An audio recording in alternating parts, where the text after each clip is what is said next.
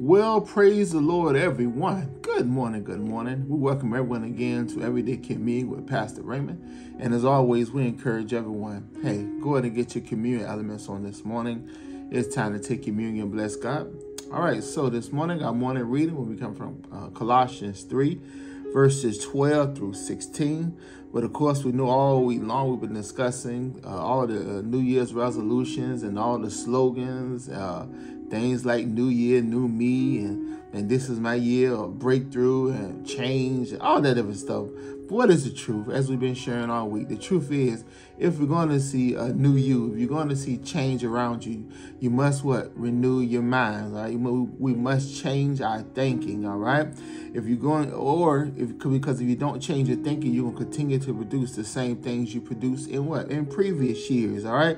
So I must renew my mind. I must get into the Word of God and allow the Word of God what? To transform my life by changing my thinking, all right? And we saw that this is a constant process. This is not a one-time event. You know, this is an ongoing, daily, day-by-day process. You're putting off and putting on. You're putting off that old way of thinking and putting on what? A new way of thinking, all right? And this is day by day, all right?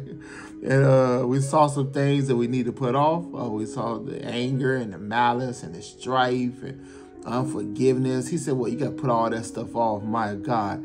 And if you're going to see the new you, the new man, the new woman you desire to see, it doesn't come because the year changed. It comes because what? You are taking the time to change your thinking, okay? So let's read Colossians 3, verse 12. Put on, therefore, as the elect of God, holy and beloved, bowels of mercy, kindness, humbleness of mind, meekness, long-suffering, forbearing one another, forgiving one another. If any man have a quarrel against any, even as Christ forgave you, so also do ye. And above all these things put on love, which is the bond of perfectness. And let the peace of God rule in your hearts, to which you also are called in one body, and be ye thankful. Let the word of Christ dwell in you richly in all wisdom, teaching and admonishing one another in psalms and hymns and spiritual songs, singing with grace in your hearts to the Lord. Again, let the word of Christ dwell in you richly. My God. So yesterday we saw some things we must put off. But right here we see the things he tells us what? That we need to be putting on. He tells us to put on what? Mercy and kindness and humility and meekness and long-suffering, forbearance, forgiveness, and love. He says what? These are the things you need to put on. My God, put these things on, my Lord. It's cold out there. Put it on. My God. How do we put these things on? By allowing the word to dwell in us richly. Get that word of God and you hear it richly, abundantly. My God, you spend time in your word. My Lord, thank God for all the other stuff you're spending time with, but make sure you're spending time with the word of God and getting the word in you richly, all right? Not just on Sunday, as we always say, but every day. And you're going to find yourself, what? Changing on the inside. And once you start changing on the inside, you can see the things around you, what? Begin to change, my Lord. But you got to get that word in there richly. You got to let the word come in and what? Transform you. You got to let that word come in, what? And change your thinking. Amen? Amen. Richly, abundantly, bless God. All right? But he told us the things what we need to put on. Put off that other stuff and put on these things. And how do I do it? By letting the word of God get on the inside of me in abundance, richly. My God, like our brother Copeland says, get immersed in the word. My God, get drenched in that thing. Amen. Amen. Bless God. So let's go ahead and take communion. Father, we love you. We bless you. We praise you, Father. We thank you for this new day and another opportunity you're giving us to come before your table, to commune with you and one another. And for that, we say thank you. We take the bread right now, which represents your body, Lord Jesus. Lord Jesus, we thank you for all you're doing, for all you've done for each and every one of us. You were made sin for us, that we might be made the righteousness of God. You bore all of our sicknesses, carried all of our diseases. The chastisement for our peace and our complete wholeness was upon you. With and by your stripes we were healed, therefore we are healed.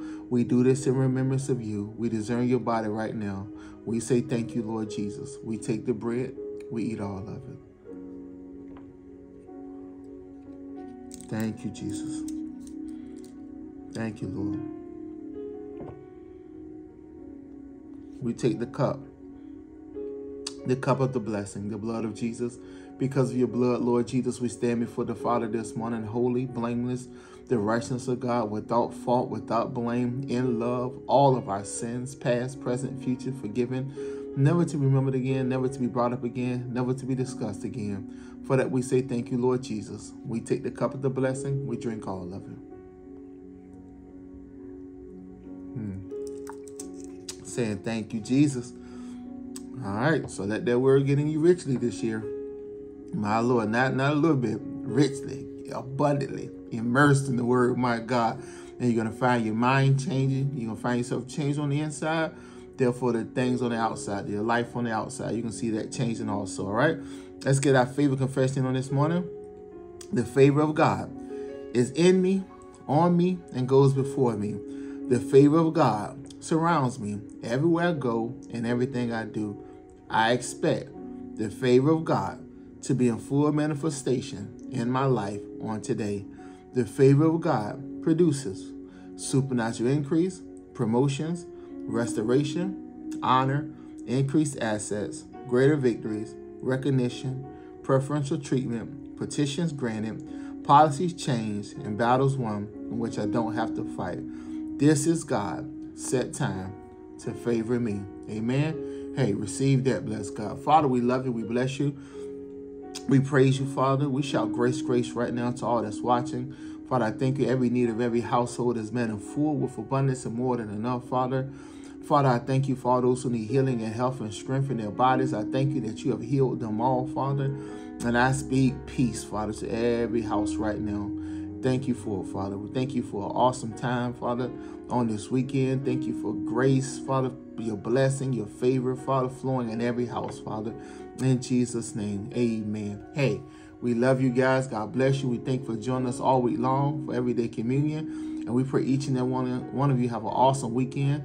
And join us next week, my Lord. Amen. Amen. We love you. Have a good one.